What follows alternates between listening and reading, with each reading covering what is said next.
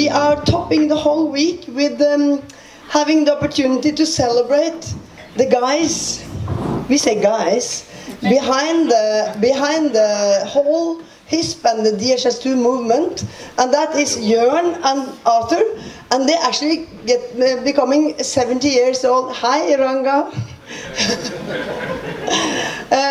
70 years old, actually, in just a month in between them.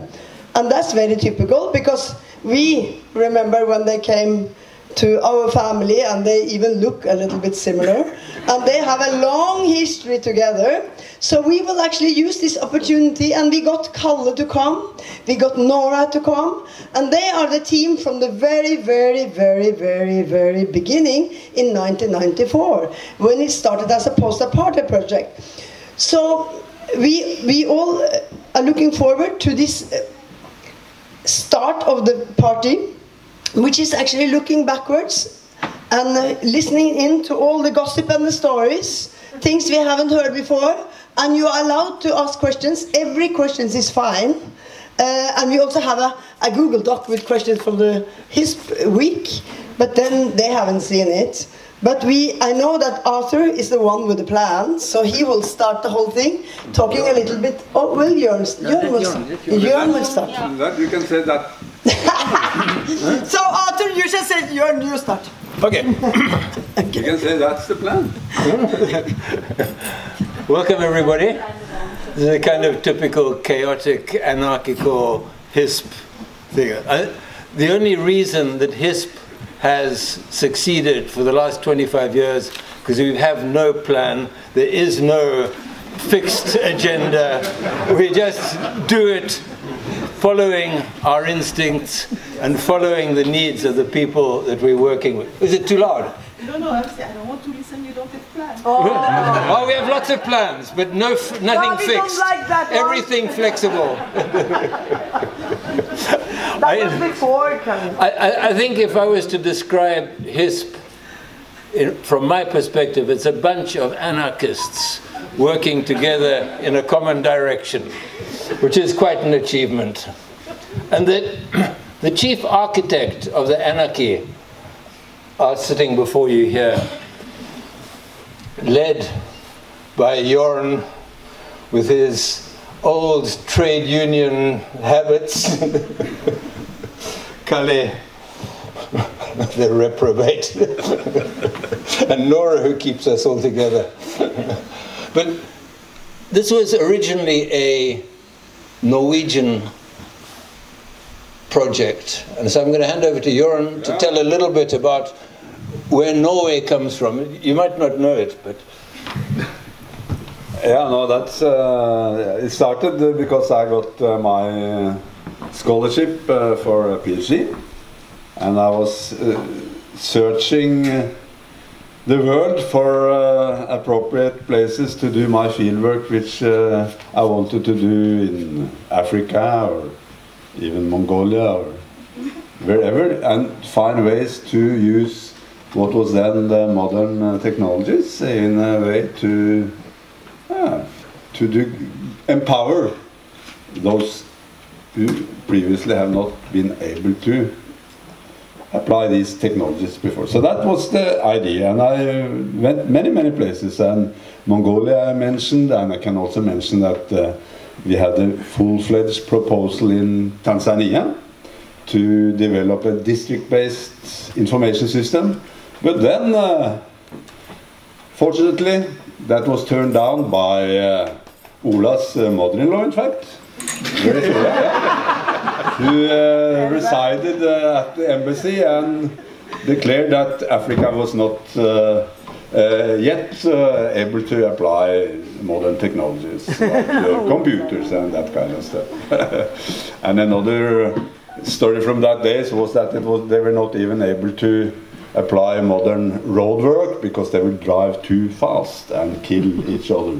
So that's a bit maybe of the same storyline. But then, after Mongolia and many other places, then we got a good contact in the Norwegian Foreign Department, Arne, Han, and they were dealing with with the ANC and the South Africa, and that was before, of course, then Mandela had come into power. So it was dealt by a special kind of secret office in the Norwegian Foreign Department.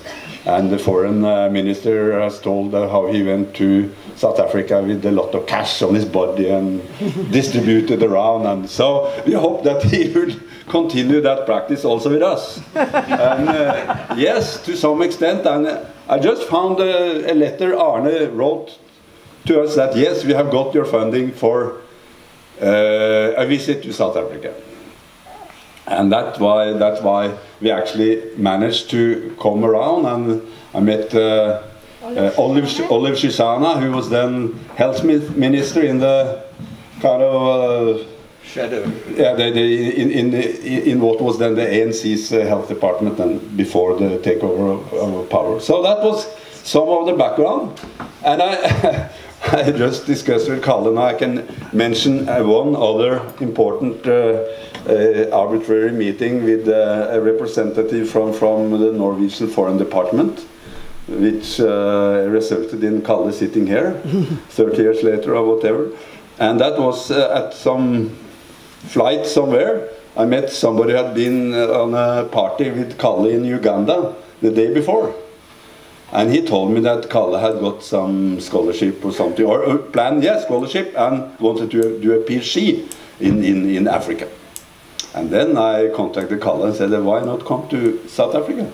Because we were already there then. So that was actually the second strange meeting with the Norwegian Foreign Department that led to where we are. And then we started in, we had a promise from Arne down there, and his office was that we should get a project funding for a district-based information system. But while things took time, and it was 94, and this was in March 1994, and then, as many will know, then the new government came into power in April, and Arne's office, or the Foreign Department, which is kind of a, I think you would call it a bilateral kind of organization to deal with South Africa, they disappeared, and it was taken over by Norah and the Foreign Department generally. So suddenly we had to start from scratch on the funding. Normal. But we had a promise, and they dragged their feet for 1 year, and then they said, okay, we give you funding if you can prove that this is part of RDP. That's the Reconstruction and Development Program, and we want it in writing and with signatures from the top. Otherwise known as rumours, dreams and promises. Yeah. There was a lot of rumours and a lot of promises at that time. And even starting a Shebeen was actually RDP, so that was how it was. But then, at one point, our friends in the Western Cape ANC actually managed to get a letter signed by the top office that yes, indeed, this is part of RDP. And I heard that, what's his name again? One of our friends there said that, yeah, but he's even having his family here, why don't you sign? Yeah, so then he signed. So that was how we got funding for what was then HISP with 2 P's. That was PP, that was pilot project. Only later did it become a project or program, sorry. So yeah, then, but now I've been talking too much. Arthur, you have a plan? I mean, then just saying one more thing, just leading up to what's happening, and that was that in South Africa in the spring, Nordic spring of '94, we were there, and I was at UCT, Arthur was at UWC, and then they had a committee at the Western Cape for the RDP and for the health reconstruction program. And I was representing University of Cape Town, Arthur was representing University of Western Cape, and then we had a meeting and we met. And I remember one thing from that meeting, Or from the break. Arthur said, let's have a beer. Beer? I mean, it's lunch. Yeah, what's wrong with that? Yeah. One of many beers we've shared. Oh yeah, that's a problem with you are sitting in front of this one. So all right. Maybe you know, remember I'm the technical guy. So okay, you need all to right. stand up, sit over here. Sorry, Arthur. Yeah. It will be like this musical. All right. As some of you will know, I'm a South African. I left South Africa, to cut a long story short, in 1976 to avoid going to the army.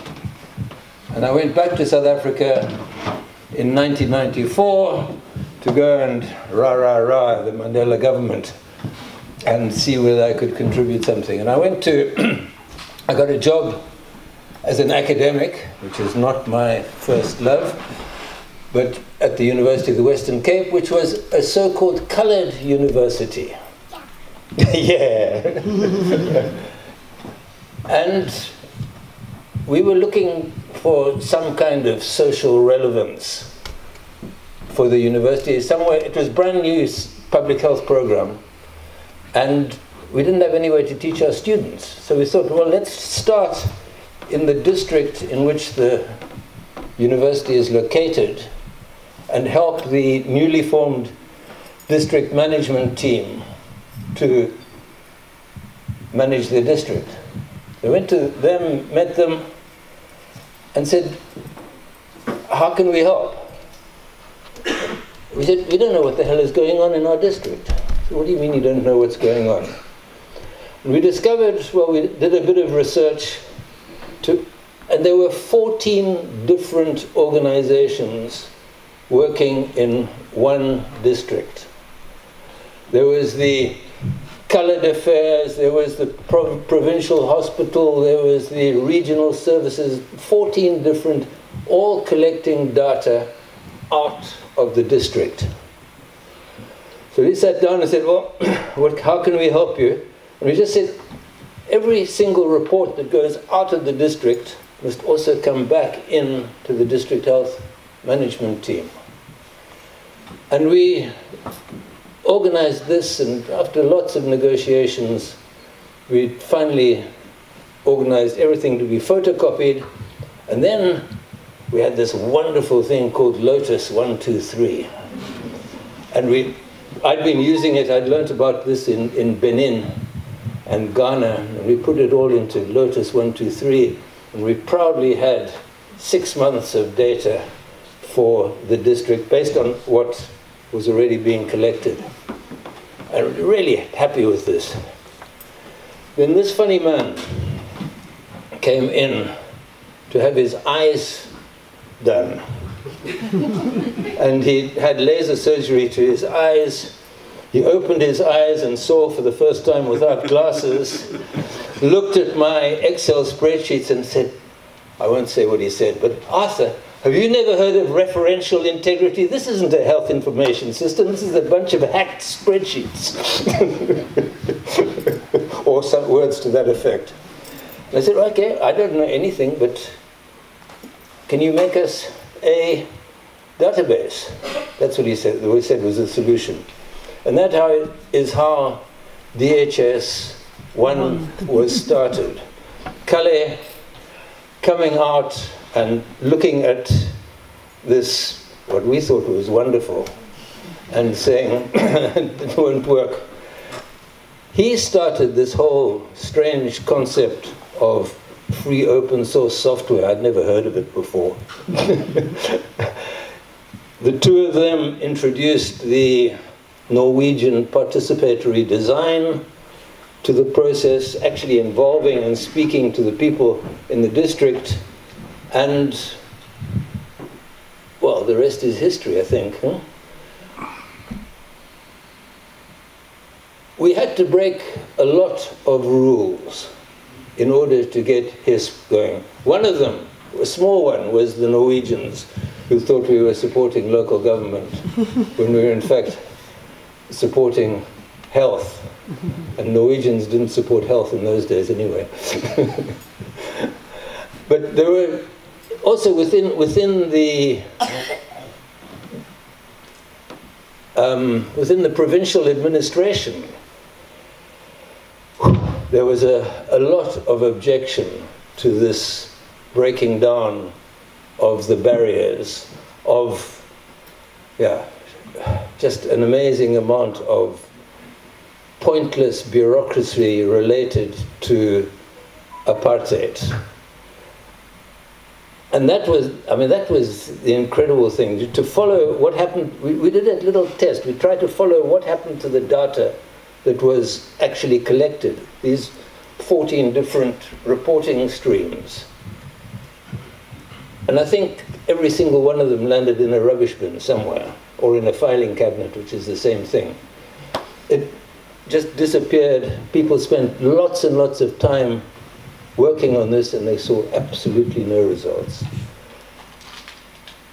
And those early days, we had some basic principles on which we worked. And I think what is held through the years is this concept of listening to the user. And DHIS, well, HISP has always tried to listen to the user, and I think that is why we've continued to spread. Not through no fault of our own, just because what we had was, you know, we used to have this, in the land of the blind, one eye is king. And we gave people a little bit of information that was useful to them because we were listening to what they wanted. And I think that is how we have moved on.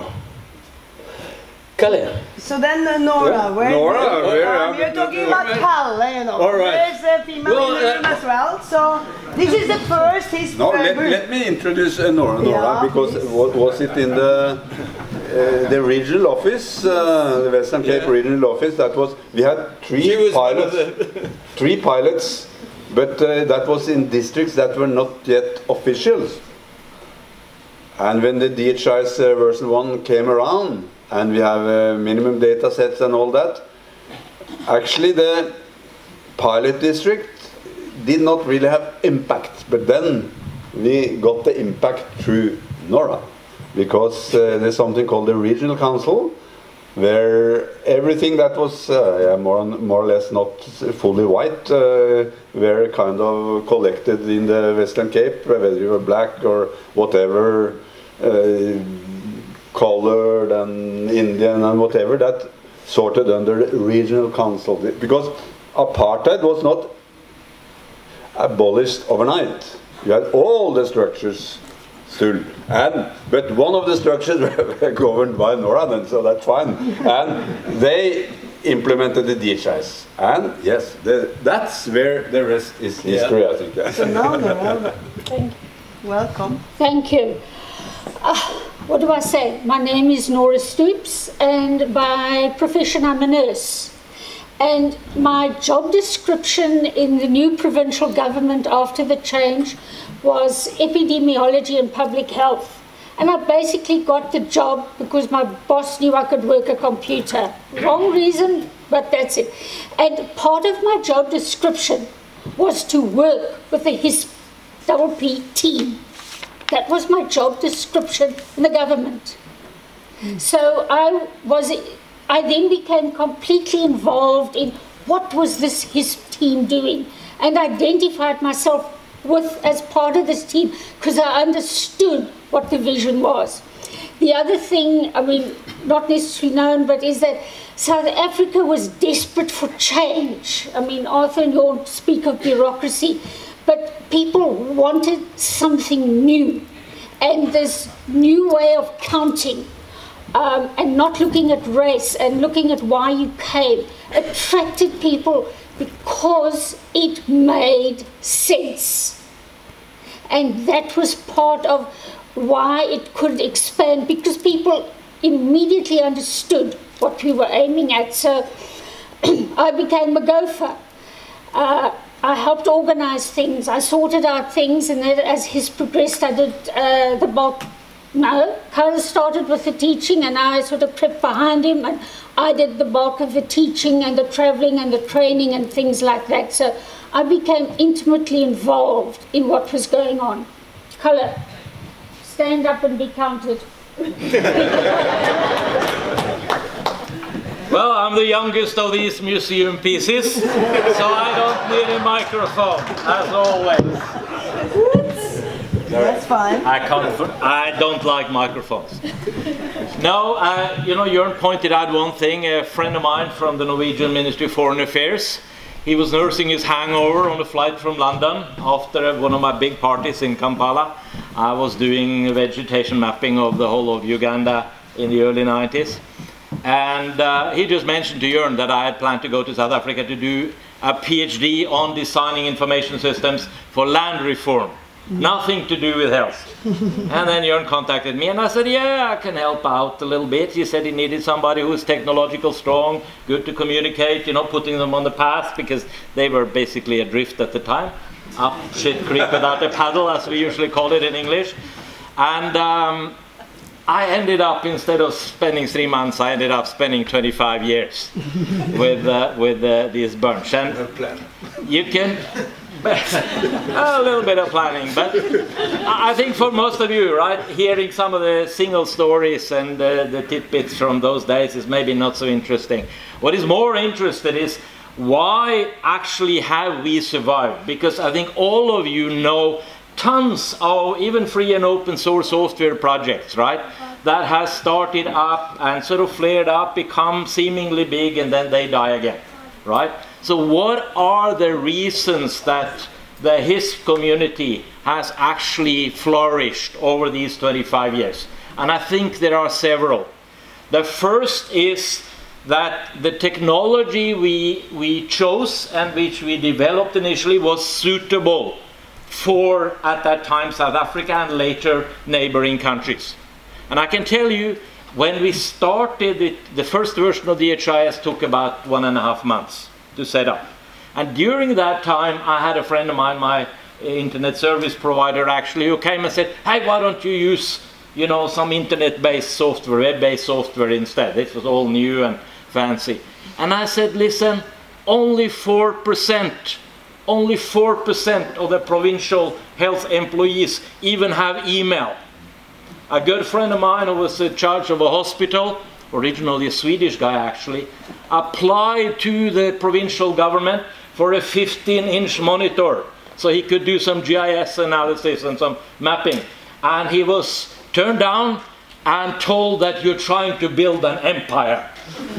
So at those days, you know, asking for anything better than the old computers the provincial government guys themselves had was just not on. So we basically chose then the software. Initially it was Microsoft Office that people were already having on their computers, that they were used to.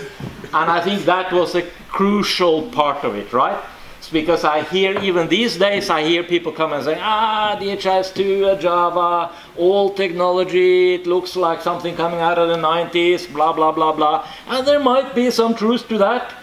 But again, I would rather have some old Land Rover that actually works on African roads instead of a brand new Tesla that runs out of juice as soon as you're halfway out in the bush, right? So again, it is very much about having technology that fits the environment. I think the second aspect is that we have been building a community. And people often ask me, so you've been in charge of DHIS development for the first 15 years, so this was all your ideas. And I say no. 90% of the design and the ideas and the issues and the solutions going into DHIS has been coming from users, coming from the communities. So our role was much more to sort of channel that, to say, well, this can be done relatively easily, this is doable but difficult, and this one, you know, you've got to wait 10 years. So it was very much more of a role of sort of managing a large group and then build that community.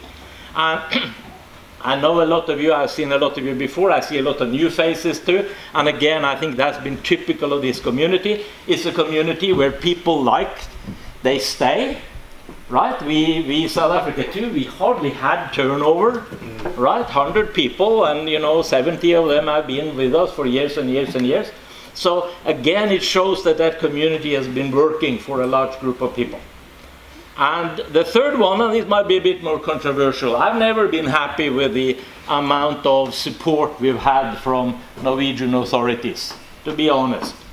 In fact, my opinion is by far the best, call it donors or you know, providers of support has actually been the Americans. Without support from a large equity project from 1999 to 2002, we would have died after the initial HISP project, because Norah just said, sorry, we're not supporting health in South Africa. And later also CDC particularly. And I mean, for those who are interested in research, I think it's an interesting research topic. Why have this community actually been very successful in working together with, for instance, CDC and other major donors, right? In a way, yes, it's a thorny path sometimes, and we fight and we're having issues, but generally, right, it has been working. And they have overall been relatively happy with us. And I think one reason why many American similar organizations have been battling with that is that they have tended to be too, shall we say, selfish. Because I know a lot of US organizations that developed also relatively sophisticated software for health. But they always ended up holding the source code to themselves because they saw it as a way of getting new projects, etc. So again, the openness of this community, I think, has been vital for ensuring that it continues for so long. Well, that was enough sort of broad philosophical perspectives on this. I don't know whether there's any much more to say, except that I reiterate what Jørn was saying also about being, and Arthur, about being anarchists. I wouldn't really say that. I would rather say we are kind of 24/7 type of people, right? And I'm still getting phone calls and Skype messages and Telegram messages and Microsoft Teams messages and all the other platforms that we're trying to track now. I'm still getting those messages coming in at midnight and 1 a.m. and 2 a.m. and people are sitting somewhere and they need assistance with something. And you try to help. And again, that is part of that community spirit. There's something I didn't really mention, which I think is important to realize too, right? All of us who started were basically long-term political activists. Arthur was chased out of the country, and he got fired from his first job after 3 weeks because he went to the newspapers and told them that his hospital was chasing black kids away. He was working at the Red Cross Children's Hospital, so he got fired because, you know, one couldn't say these kind of things, and he ended up going in exile. Jørn is an old activist. I've been a political activist since I was 11. So all of us came in. No, but it's just important to see that too. That's not what drives the community over 25 years.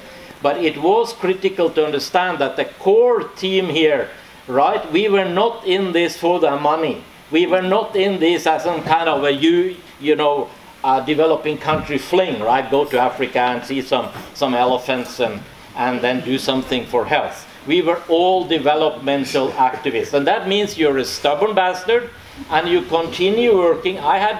For 2 years, I didn't get paid anything. Actually, the first 5 years too, I was living off my doctoral fellowship. Yes, I had a doctoral fellowship from the Norwegian Research, and I'm still busy with that PhD. By the way.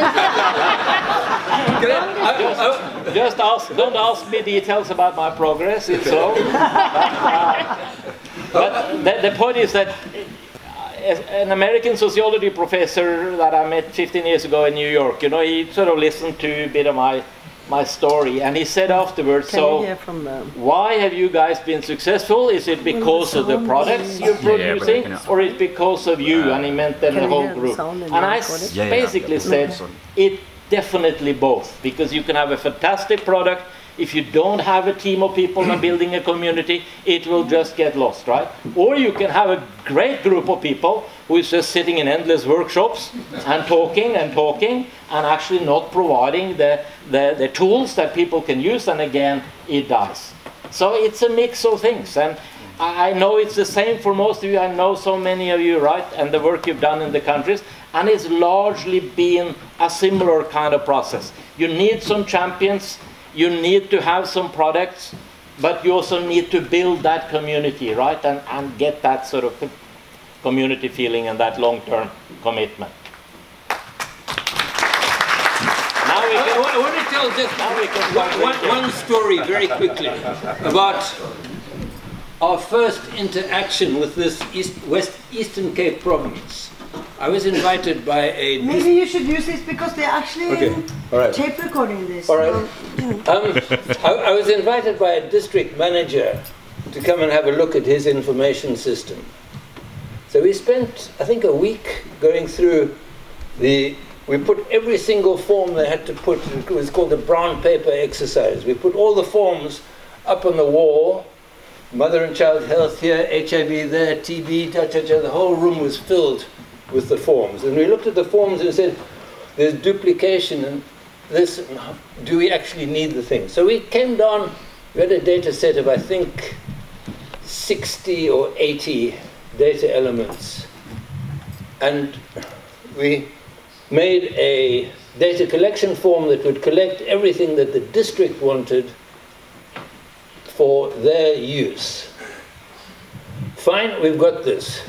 What are we going to do now? And I came up with the idea we're going to do nothing. We're not going to tell anybody until we get feedback from the provincial office. We are not going to send any data. We waited 6 months before the provincial office finally realized that we were not sending data out. And eventually the lady from family planning, Ronelle, who still works for HISP, she was the provincial information officer. She said, hey, where's my data? I said, oh, that's nice that you've actually woken up, that we haven't sent you family planning. What would you like to know? We can give you analysis of your family planning by type, by age, by long-acting, short-acting family planning. We've got all the information here. But you didn't send it to us. We didn't send it to you because we never get feedback. She climbed into her little car and came driving down to Berkeley East and saw that all the nurses, the entire district health management team, knew about everything because they had done their own analysis of their own data in their own place. They hadn't bothered with this bloody province. They knew what was going on, and that was what was important. Next week we had a cavalcade of the provincial information officer and the whole team and all the programs, and and that was when John Rhodey heard about this. He also came, and that was when he asked us, well, after that that was why he was invited to our closing down ceremony, and that was how he started funding a new province. And just before all these things, Norah? The two people involved still Jenny Brown, yeah. Jenny and Ronelle still work for HISP today. Yeah. So, I mean, that also, this was 1990. Sorry. I think this was 1997, right? So we were making waves already before we had gone to the province. I just wanted to say something about the technology we were using at that time. Now we have a web-based approach, one central server, and you change something and everybody get it. At that time, Calle was sitting in his house in was it Rosebank or wherever it was at that time in Cape Town. And I remember when we were actually out in the first implementation province-wide in Eastern Cape, we had to implement. They came, 5 regions in Eastern Cape. They came with their computers and we installed and we trained. And then Calle said, then we reported bugs, and Calle said, okay, I added the table. You have added the table. And then you have to change the table, change in all the installations during the training and all that. So that was how it was at that time. And I remember also we were in Umtata and had a training, and we couldn't install because we were in the 10th or 6th or whatever floor. And it was an old building, and then we put the CD writer on the CD reader on the floor. on the kind of the beton there, and then it worked. So yeah, that was how it was at that time. Norah, you had something? This is very personal. Working with HISP, learning about information systems, working with people like Arthur, Jørn and Calle is the best thing that has ever happened to me in my life. I did